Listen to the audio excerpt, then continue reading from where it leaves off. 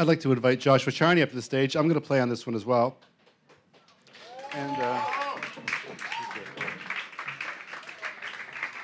And I read an interview with the great British rapper Roots Manuva.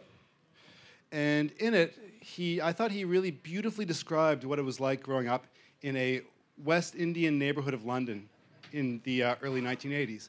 And one of the things he talks about is how the Jamaican kids would, like they had done in Trenchtown in the early 70s, or the Bronx in the early to late 1970s, would set up their homemade sound systems on the street corner.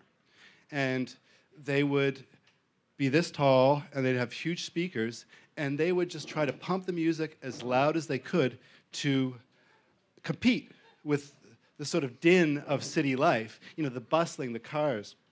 And Roots Manuva talks about how he would go, and it would be so loud out that he would watch the speaker go.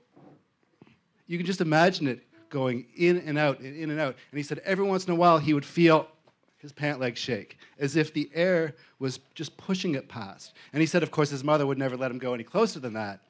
But he was fascinated by that, and that's what he says that's what drew him into music.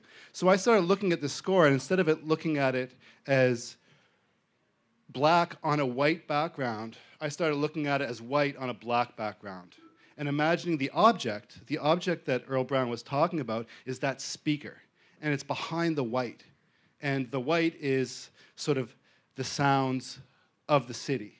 And this speaker is just moving, and every once in a while, it just managed to push through. A little bit here, a little bit there, as that speaker slowly dies, as that kid's $100 that he just sunk into that sound system goes up in smoke. The speaker's just trying to push through. So that's what we're thinking about when we're doing this.